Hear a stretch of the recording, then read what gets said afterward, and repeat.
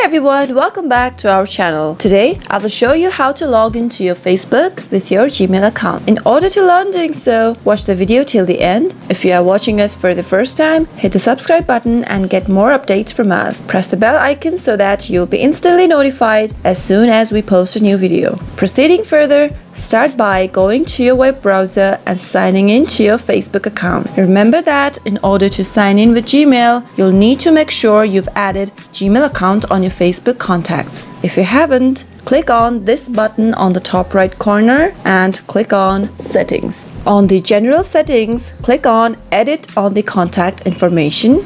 Here, you'll need to add another email or mobile number.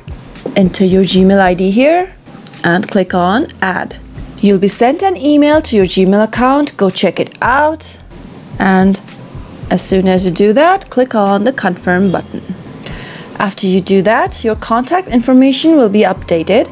Next time you log in, you can now enter your Facebook account with your Gmail account. Simply enter your Gmail ID here and your Facebook password and click on Login.